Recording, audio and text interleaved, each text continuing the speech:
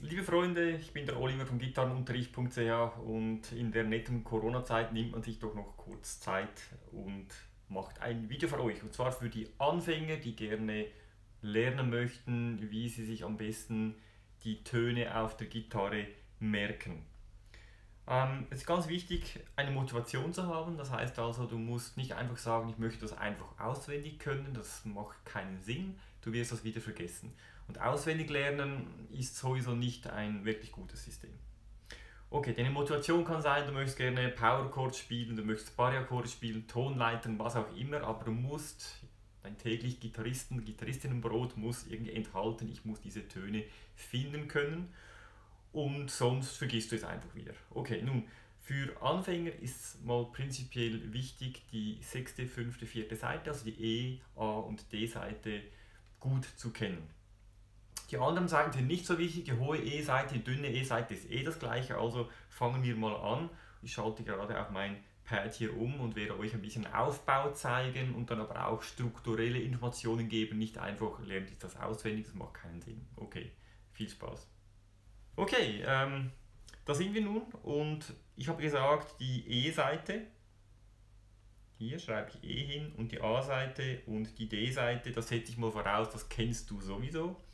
Und das Schöne in der Musik ist, die Töne haben eine Reihenfolge und das ist genau das Alphabet. Also schreibe ich mal bei der A-Seite, da fängt sie auf A an per Zufall, habe ich A, B, C, D, E, F, G und A im 12. Bund wieder. Weiter als im 12. Bund müssen wir mal nicht gehen, weil dort fängt es wieder von vorne an.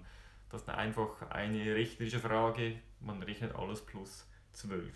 Gut, nun, was ich feststelle ist, dass ich zwischen diesen Stammtöne sind Töne ohne Vorzeichen, kein Cis, kein Dis, nichts, einfach A, B, C, D, E, F, G, das sind die Stammtöne. Alle, die mit den Bs oder Kreuzen vorne hinten dran, sind keine Stammtöne.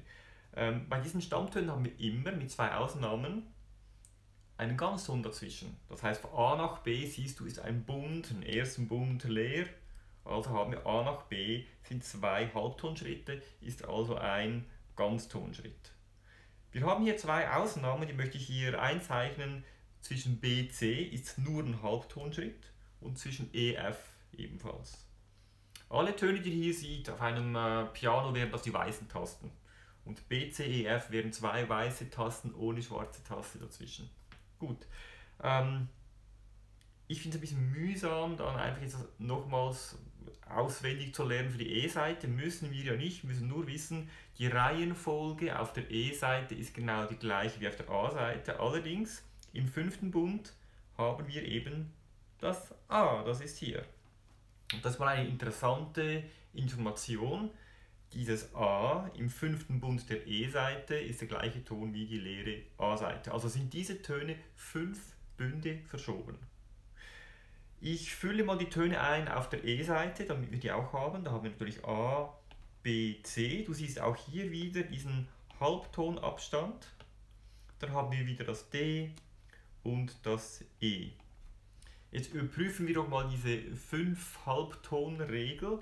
Ich habe ja im 12. Bund auf der E-Seite ein E, das wäre hier. Und 5 Bünde tiefer, also 1, 2, 3, 4, 5, habe ich auf der A-Seite ein E. Das ist also wunderbar schön. Ich lösche das wieder, brauchen wir nicht. Also das ist etwas der Struktur, kann man sagen, das geht einfach 5 Bünde nach unten, solange wir uns auf der E, A, D und G-Seite bewegen. Nachher haben wir dann 4 Bünde, das interessiert uns aber hier in diesem Video nicht.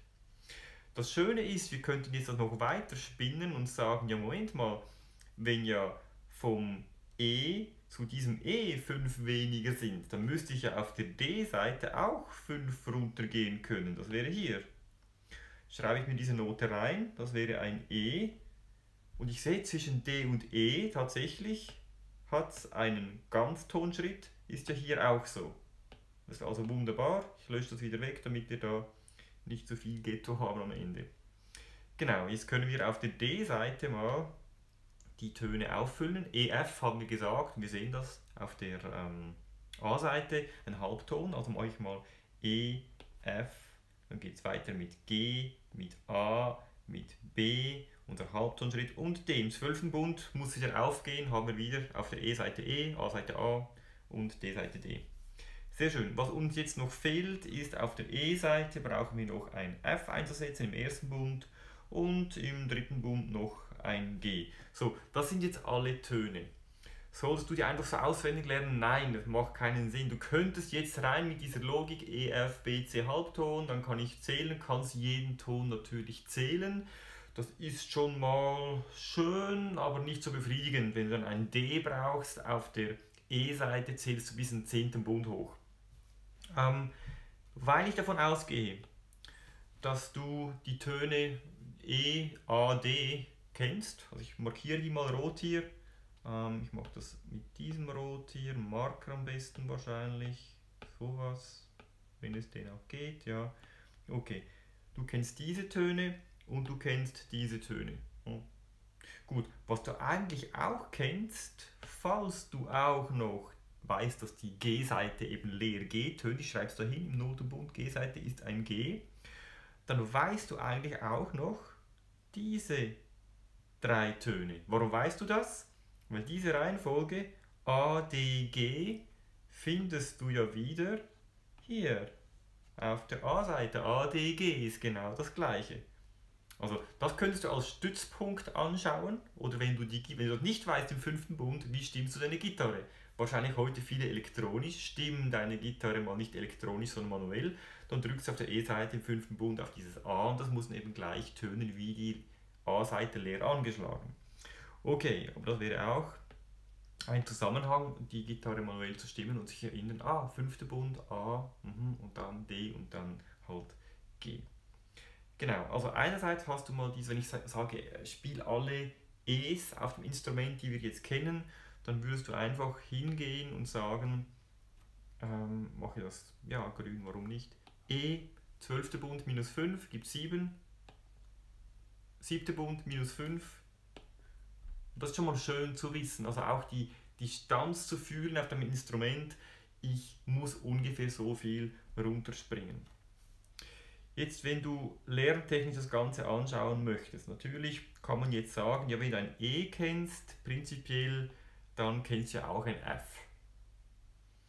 Wenn du ein E kennst, kennst du ein D, das ist ein Nachbarton, nicht? Also, das heißt einmal, wenn ich das so weiterspinne, dann könnte ich sagen, ich nehme auch ein schönes Grün, ich kenne mein E, das wollte ich jetzt eigentlich nicht. Ich kenne nämlich den da, ich kenne mein E und aus diesem Grund weiß ich auch, im Alphabet geht es hoch das F und ich kenne auch das D. Das D kennst du ja auch vom Gitarre stimmen, das D ist ja das gleiche D wie die Leerseite, 5 Bünde weiter unten. Und jetzt könntest du sagen, ja gut, dann kenne ich auch beim tiefsten E das F oben dran. Zum Beispiel das G auf der E-Seite kennst du, weil du einen G-Dur-Griff machst und genau dort wird ja dein Finger, der Bass sein. Dann das benachbarte C, 3. Bund A-Seite, kennst du auch. Du machst einen C-Dur-Griff, dein 3. Finger ist dort drauf, das ist das C.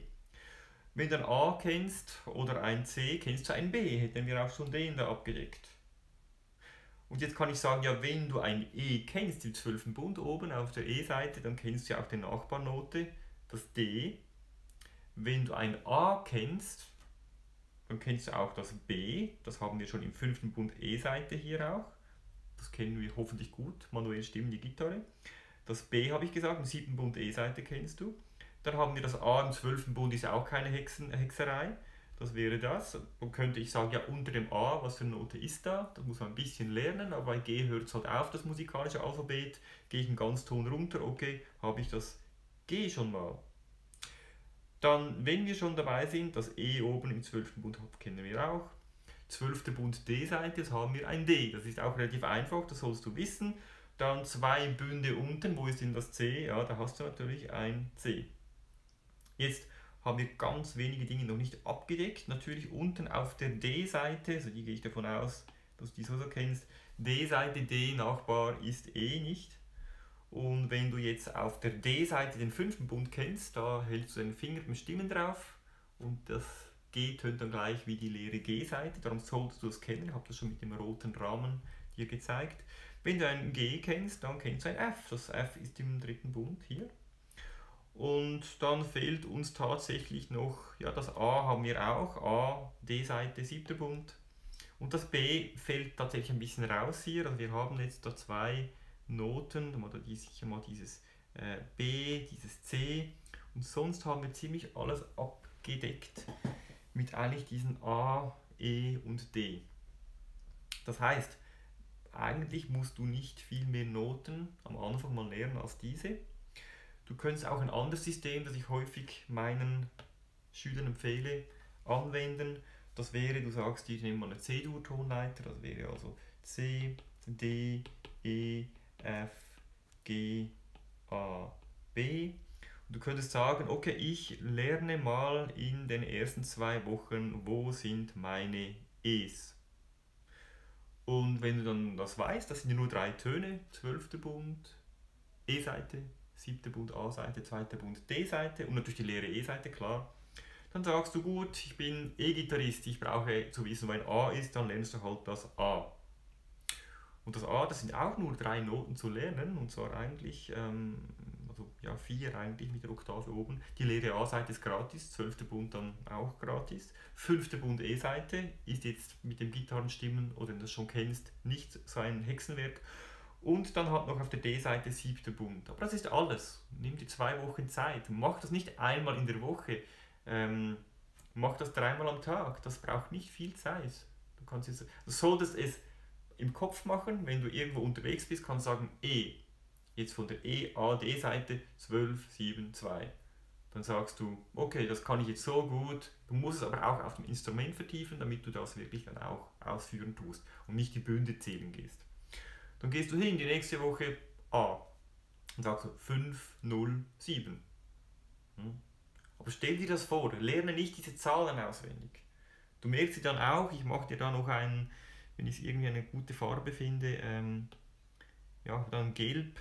Wenn ich jetzt das A anschaue, 5. Bund E-Seite, die Oktave, also das nächste A, findest du auf der übernächsten Seite, 2 Seiten weiter unten, 2 Bünde weiter oben. Also dieses A auf der D-Seite, 7. Bund. Und wenn du das E und A gelernt hast, dann gehst du hin und sagst, okay, jetzt möchte ich gerne noch das C lernen. Gut. Und nur mit diesen 3 Noten. Und das C, ja, ist nicht das Einfachste, denke ich. Aber ich merke, auf der D-Seite muss das C benachbart sein. Ich denke jetzt nicht D, E, F, G, sondern ich sage, auf der D-Seite, im 12. Bund ist das D. 2 Bünde zurück. Und dann hast du ein C.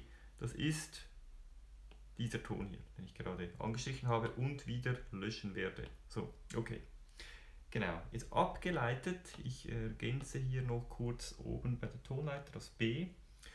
Abgeleitet halt vom C, E und A kannst du auch ohne weiteres sagen, okay, wenn ich ein C kenne, Nachbarton, halben Ton runter ist ein B, Ganzton höher ist ein D. Ich möchte das hier anders machen, so habe ich abgedeckt.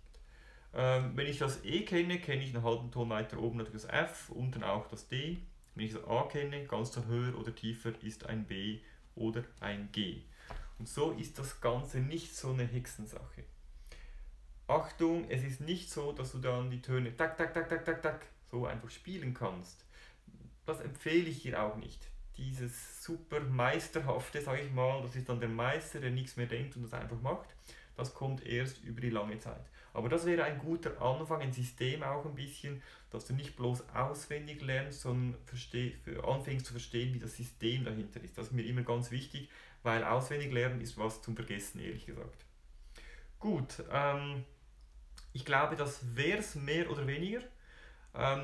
Die vorzeichenbehafteten Töne vielleicht noch am Schluss. Ja, wenn du ein Vorzeichen hast, dann musst du einfach wissen, du suchst ein Fis. Fis kommt vom F, dann gehst du zum F und ein Bund höher ist halt das Fis.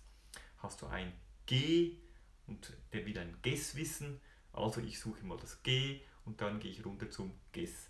Und da hättest du eigentlich alle 12 Töne abgedeckt, indem du nur 3 wirklich gelernt hast.